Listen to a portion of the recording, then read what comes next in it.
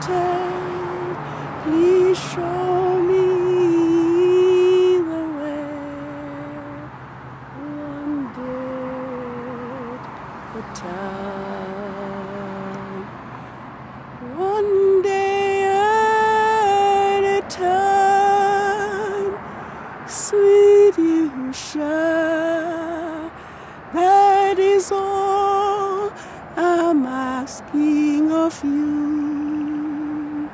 Help me to pray. Show me the way. One day at a time. Oh, do you remember when you walked among men? Oh, Yahushua, do you know that it's rest now and then? Cheating and violence and crime. Oh, for my sake, oh, teach me to take one day at a time. One day at a time. Sweet Yahuwah, that is all that I'm asking of you.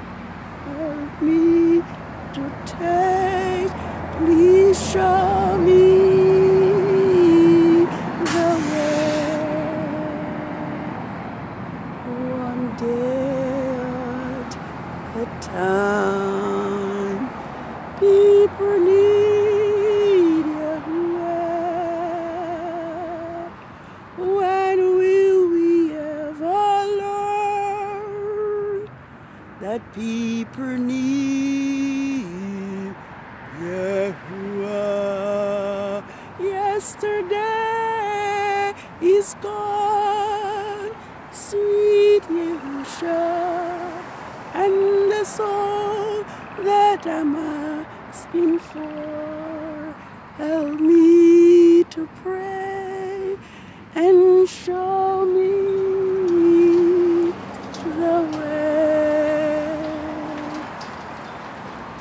One day at a time.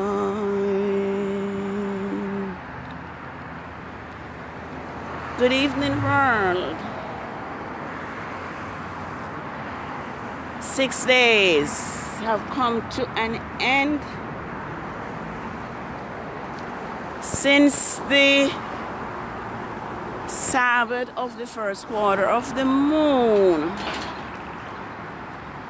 and I am here to record the arrival of Yahuwah's creation Sabbath of the full moon of the 12th biblical lunar month, ADAR 15th 6007. Genesis 2 verses 1 to 3 states that the heavens and the earth were finished, and all the host of them. And on the sixth day, Yahuwah ended his work, which he has done, and rested on the seventh day. Thus it says, Yahuwah blessed the seventh day and hallowed it. So this evening I do want to give Yahuwah Elohim Most High thanks and praise that His holy set-apart Sabbaths are now recognized by His called out people Israel, and those who cleaves to Israel. You see, for almost 1800 years, the world has been deceived into thinking that Saturday, which are on Rome's Gregorian calendar, was Yahuwah's creation Sabbath. But we remain thankful that Yahuwah has now revealed it to us that His Sabbaths is determined by each new moon and the 4 phases of the moon. So this evening it is my pleasure to make it known to everyone that Saturday nor Sundays are not Yahuwah's creation Sabbath. I am here to make it known to everyone that Constantine of Rome has removed Yahuwah's Sabbath from the phases of the moon, and you can see that Rome have placed most of their pagan festivals and holidays on Yahuwah's creation Sabbaths, which she have hidden among the working days of the week.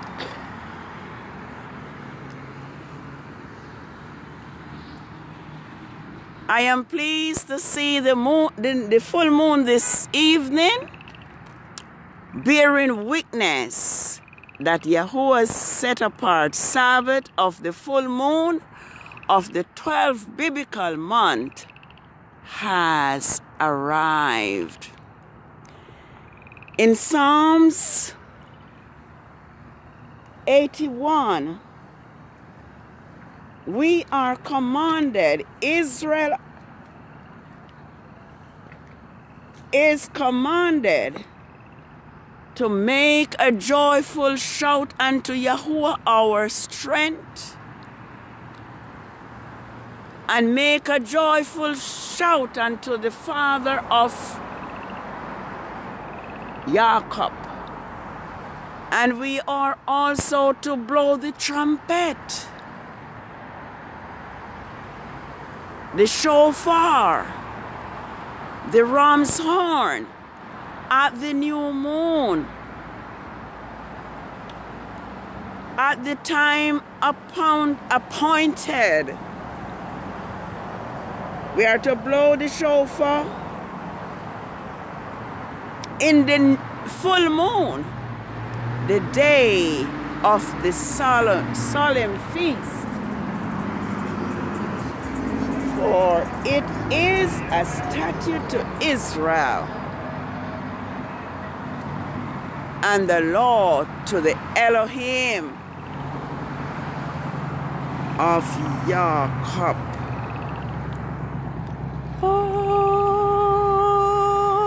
Holy Sabbath day of rest,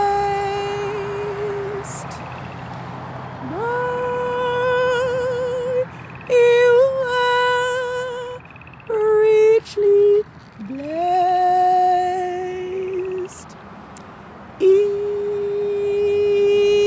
To us a sign shall be,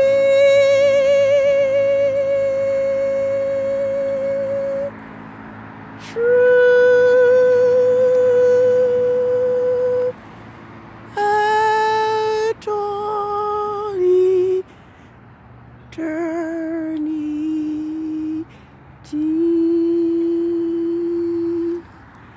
Yes, this evening I have two items or two things on my mind,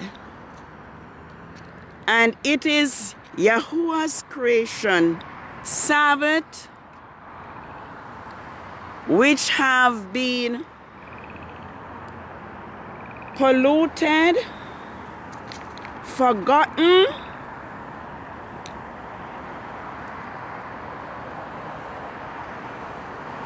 and trampled on the feet by man. And I am also here to, and I also have on my mind the gross injustice that was meted out to Grandmaster J. Yahuwah's anointed servant, for the unification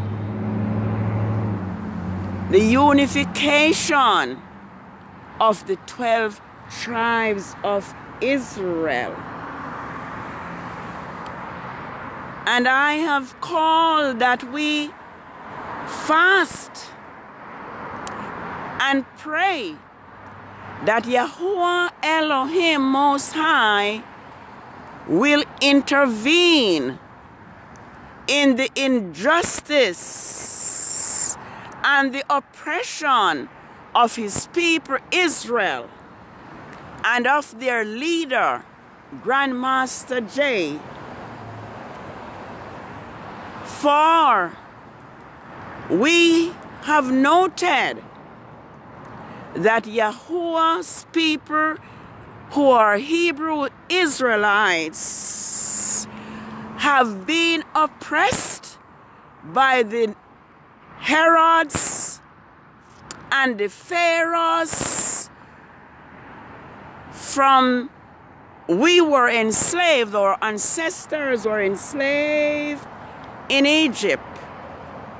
And also when Yahushua HaMashiach, the Messiah, was born, when Herod was king in Bethlehem, Judah,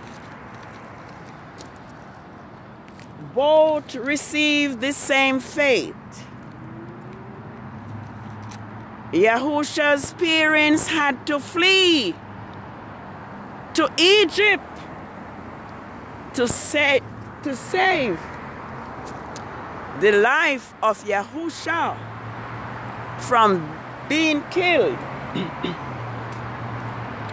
because Herod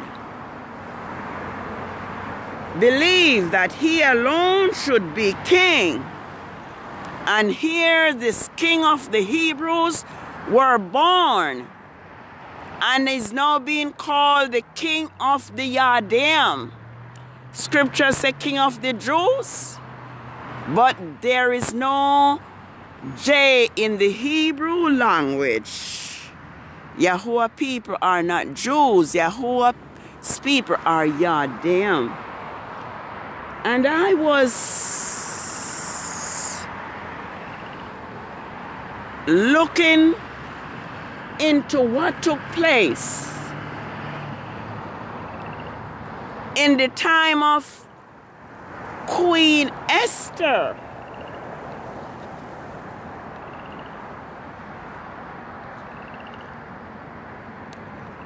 Which is really not Esther, but Hadassah.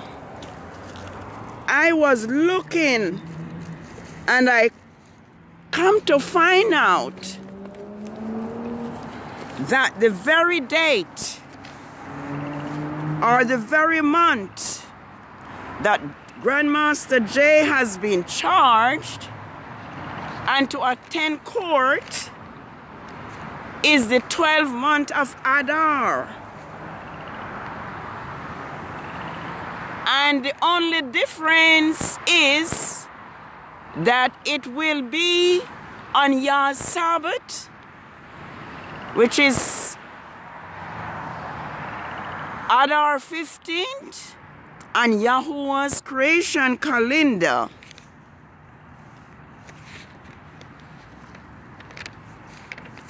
But February 26th on Rome's Gregorian calendar. And I am thinking and imagine to myself, what will Yahuwah do when those lying officers and court officers knowingly lied on his servant Grandmaster J, his Moses, for the deliverance of his people? I would like urge, let drop the charges. Lest Yah anger, wrath poured out on all lying lips. Yes, I notice that it is the same month. Could this be designed by the Almighty, that his servant should be brought before a court unjustly? Could it be Yah's purpose to expose a nation for their evil works? I do not really know. But the story is told of an officer of the king, I can hardly ever call that name, King Exodus, who married to Esther, which true name is really Hadassah. This plot was for all the Yadim, all the Israelites should be put to death because Mordecai,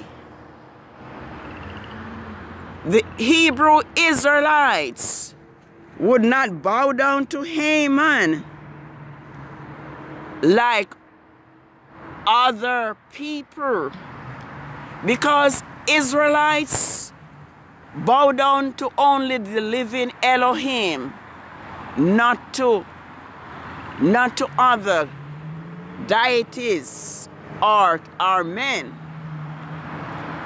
So it is told that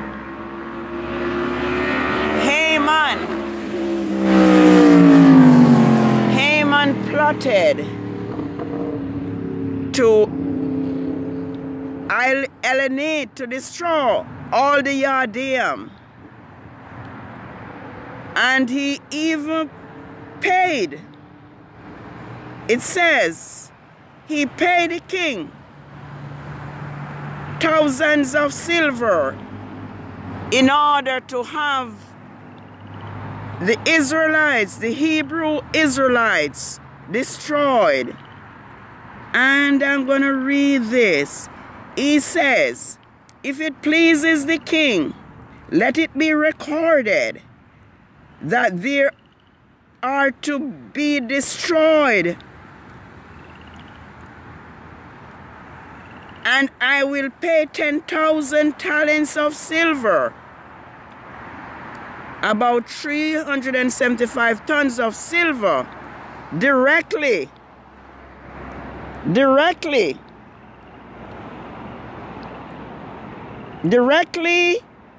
to the king's treasurer to carry out this process. So Haman wanted to carry out the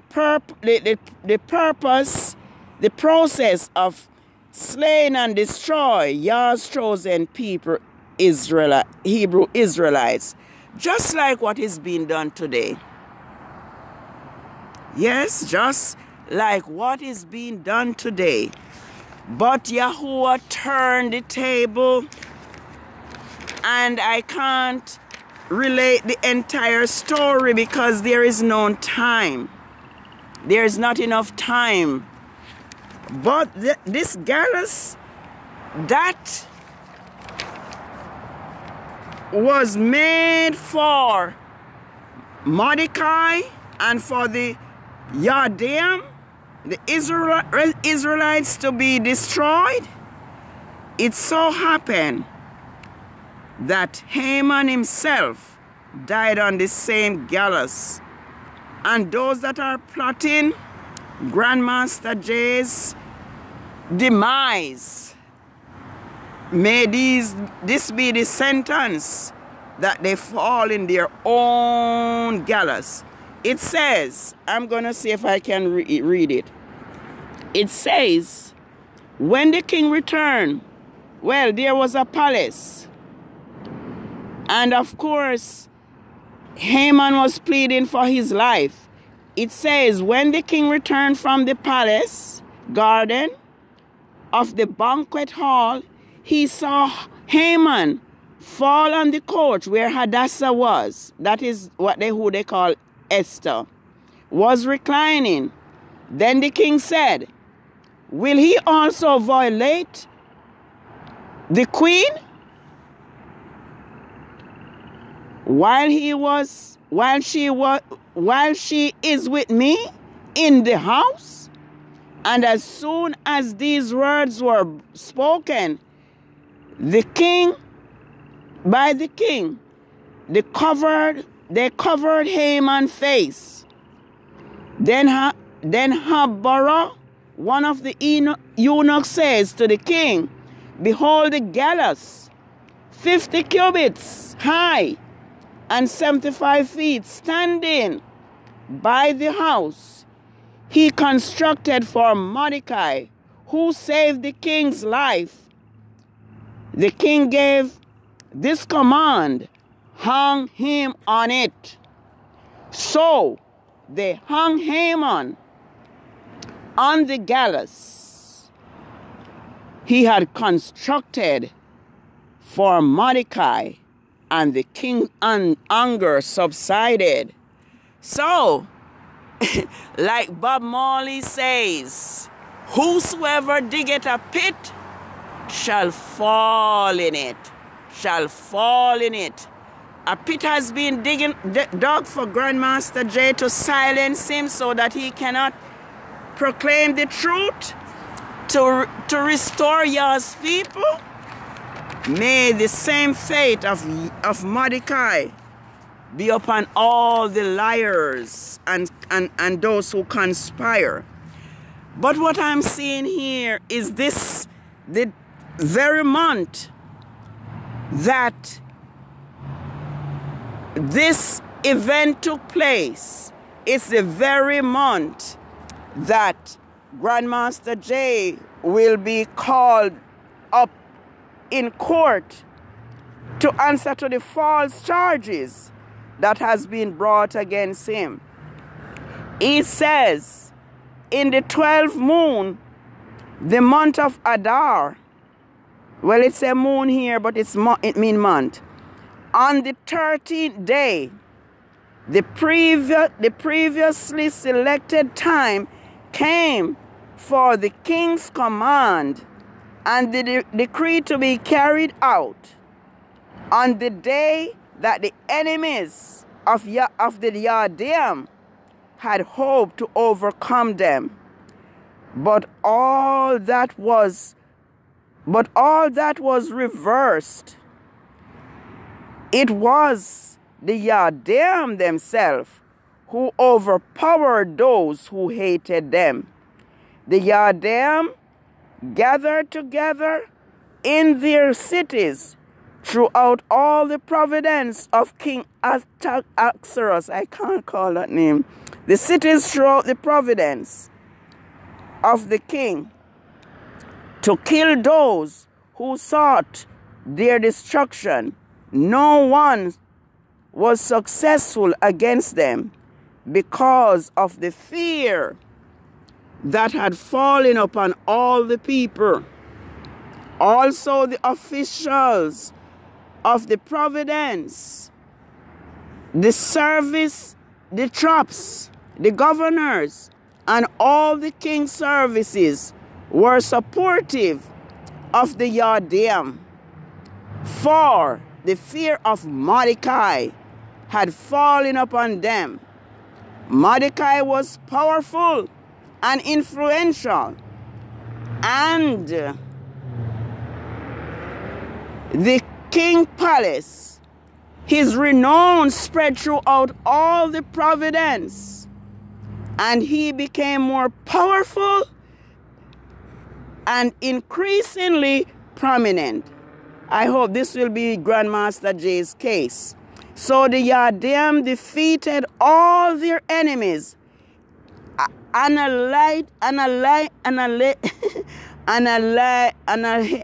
can't even call it, annihilating them with the stroke of the sword, and doing as they pleases to them who hated them. In Susi, the citadel itself, the Yahuwah killed 500 men. They also killed Parashatana. I can't call these names.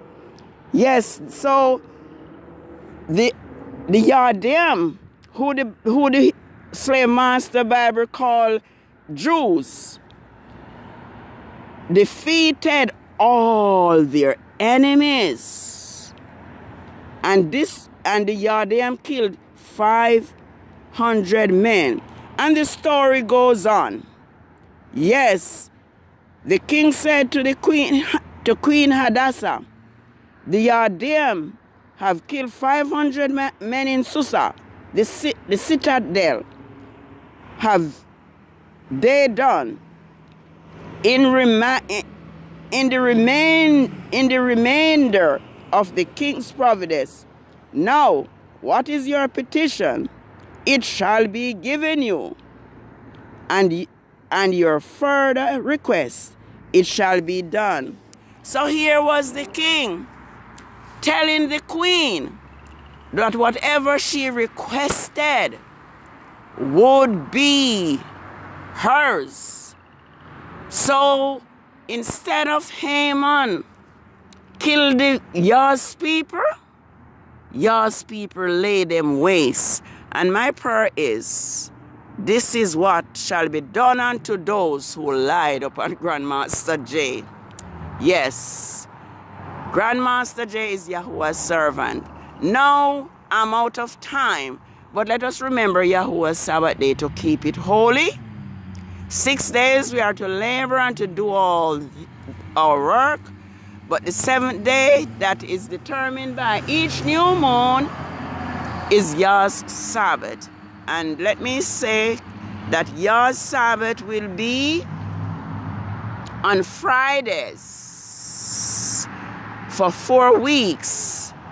It began since I think the 19th of February, and it will last until I think the 12th of March. Let us remember Yah's Sabbath day to keep it holy. And remember that whatever we sow, we will reap. And I'm saying that those who lied on Grandmaster J, may they reap what they sow, and may the sword of Yahuwah be upon them. Have a happy Sabbath. Let us remember that to obey is better than sacrifice, and to hearken than the fat of rams. And if we are willing and obedient, Yahuwah says we will eat the good of the land.